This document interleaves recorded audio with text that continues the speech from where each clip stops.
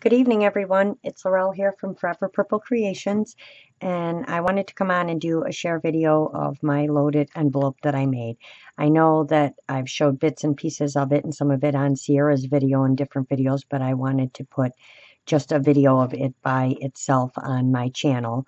Me and Sierra made these together. It is my first ever loaded envelope that I've made, and I really loved making this. There's so many things that I have really learned how to make that I really love and want to make more of, but there's so much stuff and I want to make more of everything, and I'll be here till forever trying to do that. So I'm going to take it apart so I can show it all to you. I really had a lot of fun creating this. So we're just going to kind of take it apart bit by bit so I can show you. So the envelope is actually made out of a manila envelope, the one with the little latch on the back, and we just cut the top off of it. And then I covered the inside and the outside with this gorgeous paper that I have. I forgot, I'm not sure if it said who the line is by. I just know it's old paper. I got it from a friend, so I know it's old. So that it comes with all kinds of cool sheets with it, and vellum sheets and everything with it. So this is, I actually had to change mine up a little bit because it became really fat. So there wasn't enough room. So I would suggest if you make one of these to add pockets that spread out, because you won't get a lot in it. So on the inside, I did put another little pocket here, and I did it with my Martha Stewart punch across the top. I haven't really used this pocket, but there is a little pocket in there if you wanted to use it. And then there is a pocket on the back that does come outward so that I can stick stuff in the back, and the front one is the same way. So this is the front, and we actually rolled this down, and it just, if you roll it while your glue and stuff is still wet and hold it for a minute, it will stay. So I just rolled my corners down. I did add some beautiful buttons to it and a little piece of like a braided trim on here that I just thought gave it a little extra. And then I made some paper flowers and put it on the front pocket, and a I don't know what is with my voice when I come on here, and a little applique. This is an applique piece with a flat back pearl. And then on the back, I did another paper flower, and these are actually vellum stickers right here. These are very old too, I know. So I added those on there as well. One's a leaf, and then that's just a rose. I just wanted to give it some detail. And then I put a piece of crochet trim across the back and right up the sides. This is because I told you I had to change it and add a pocket to it. So we will, and I did distress all of my edges, and then use distress ink. I used my Victorian Velvet, which is one of my favorite colors to use. So now we'll go through, and we'll go through everything. So I also created these cards. They're kind of like a dress form shape. I did make this shape up myself and cut them out, and I put two together. So they are very sturdy. I think I put them on a piece of cereal box. There you go, my chipboard, my cereal box chipboard. So they are nice and sturdy. And then I took a bunch of this is Anna Griffin paper. This is an old paper too. And then this one, I believe, too. And then these go to the paper line. These two are with the paper line that I did the envelope in. And then on the backs of them, there are some different papers. This is just a pink, and that is a really pretty yellow with a green in it, and it just all matches the envelope. And that's that same paper line again, just a different sheet of paper, and that's just a plain beige one. So then I took them and covered them with some trims and laces and stuff, and this is one of them. And I believe I don't know if this one's a tea dyed or coffee dyed. They're both mixed together, so I don't know which it is. And then I just pinned them on the back. And then this one, which is a pleated one, I really like. And then this one again, I think I did a coffee dyed and a tea dyed piece. I put both on here, and you can see, I know it's looking really yellow, but it is not yellow, trust me.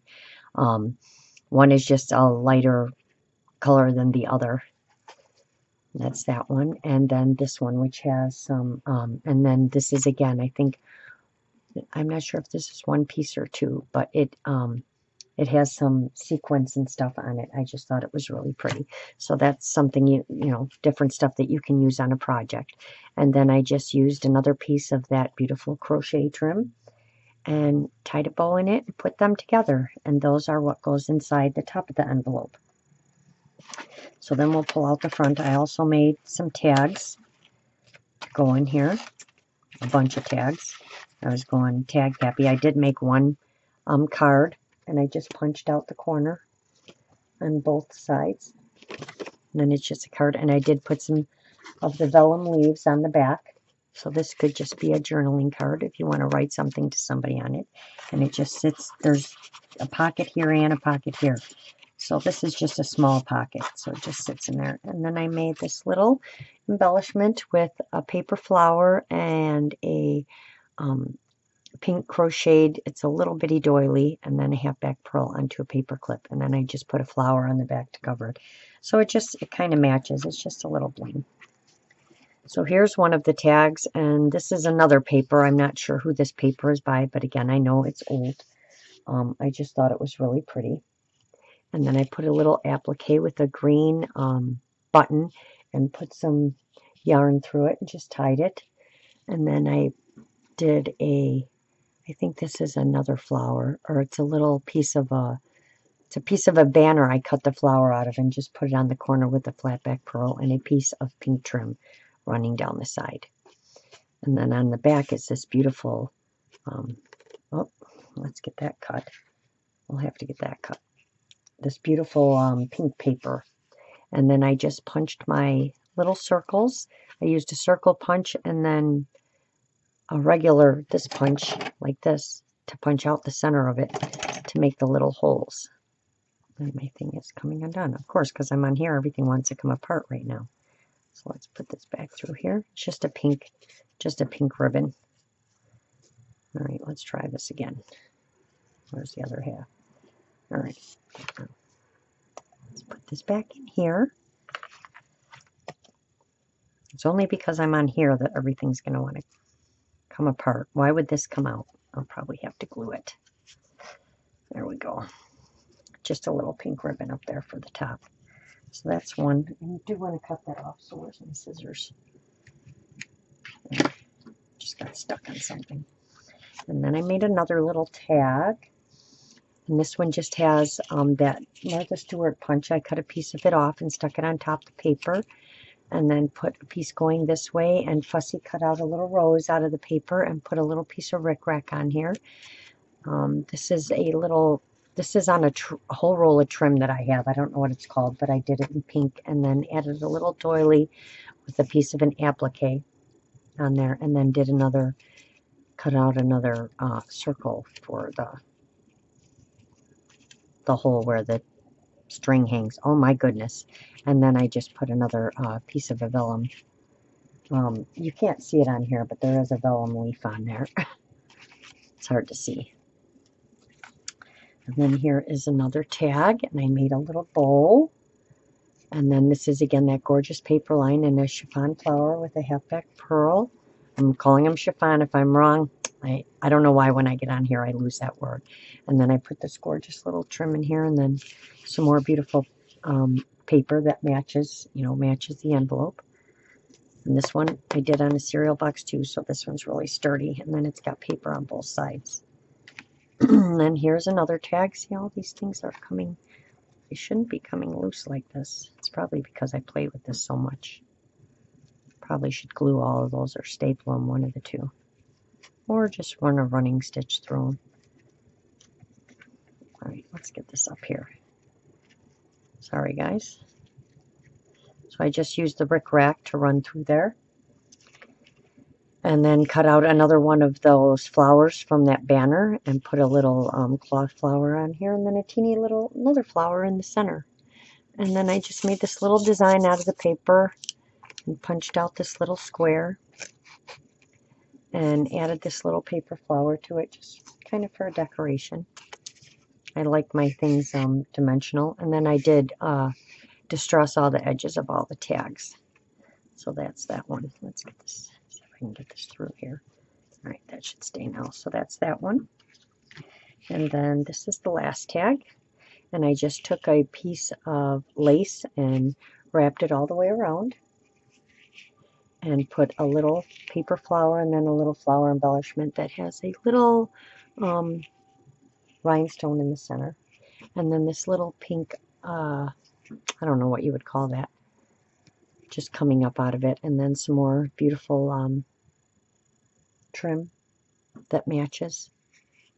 And then I did the circles in opposite colors, reinforcement circles, that's what they're called, in different colors on each one. And again, this one's done on the cereal box too, so it's nice and sturdy. So those are all the tags that go in here. So we're just going to start sticking these back in here because it's easier if I know they're in here.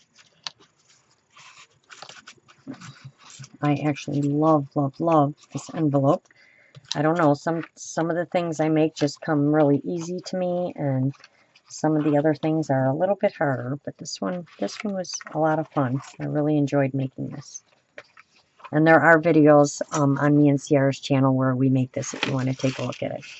So on the back, in the back pocket, I made all these little cards.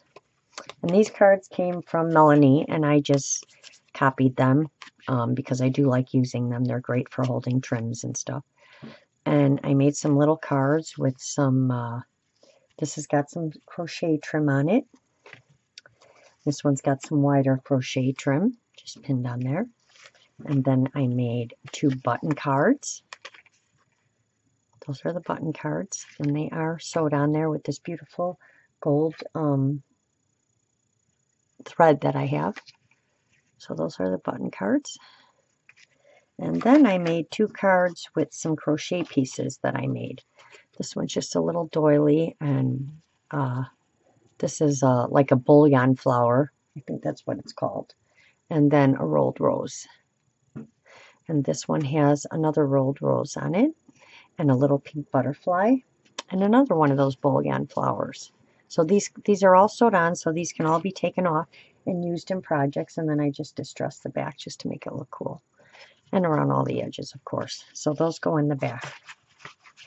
So this kind of just has a whole bunch of stuff you can use, you know, in an envelope if you want to make it, or in a junk journal, or, you know, a fabric book, or anything that you're working on.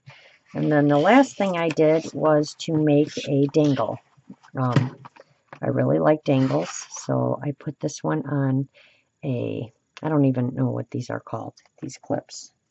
But I really prefer this kind. And I know they have a specific name. And of course, because I'm on here, I won't think of them. So I just took a piece of chain and just added a bunch of different beads down it that kind of matched the envelope. I have this gorgeous yellow, and then I made a couple long ones with some long beads and some smaller beads. And then this one is a leaf. I don't know if you guys can see that. That one's a leaf. Hope I'm staying in frame. I'm not really looking at my computer. And that one's a little shoe. And then we have a leaf. And then a pink, that one's a pink one. It's a clear pink. It's really pretty. And then this flower. And then some more beads. There's beads going down all the way in pink and green and white and blue and all the colors that are in that envelope. And then it ends with this beautiful fan. And I don't know why my hands look orange like this when I'm on here. That's so weird. But I don't have dye or anything on my hands. I don't know why they look like that. Sorry, ladies. All right, so that's, and then it's just a long dangle to go on there. And you can use it on any project, or you can just keep it clipped on your envelope. That's, you know, up for you to decide. And so then these just go back. Oh, and then I forgot. Oh, I almost forgot this one. This is just on a stick with a clothespin. And it's just a tiny little tag. And it's got a paper flower with a little banner thing coming off that I punched that has little hearts in the center. And then I put this little string on. And then I made this rolled flower with rickrack and put that on there. So that's just another little tag embellishment piece. So that goes right up, right down the side here. and just sits there like that. And then all of this goes back in here into the center. And like I said, it does get quite fat, so it's kind of hard to get them in here like that. And it just goes in like that. And let me back up so you can see the whole thing. There you go. So that is the whole envelope. This is for sale. I believe I said $45. If you are interested, you can reach me on Facebook.